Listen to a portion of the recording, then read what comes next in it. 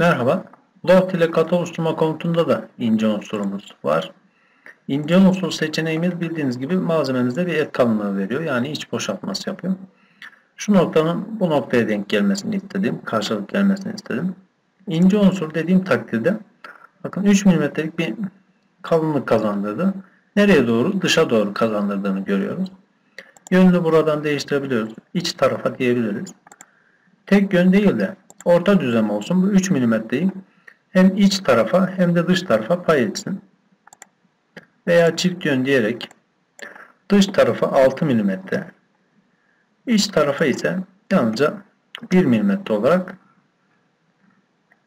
et kalınlığı kazandırsın istiyorum. İşlemi onayladığım takdirde sonucum bu şekilde. Değinmek istediğim bir nokta var. Kılavuz değerlerle birlikte ince unsuru kullandığınız takdirde aynı süper katı oluşturma konusunda değindiğim bir husus var burada da. Yine malzememiz üst üste binecek olursa ince unsurda sıkıntı yaşayabilirsiniz. O yüzden radyüslerinizi mümkün olabildiğince, bükümlerinizi mümkün olabildiğince geniş tutmaya bakın derim.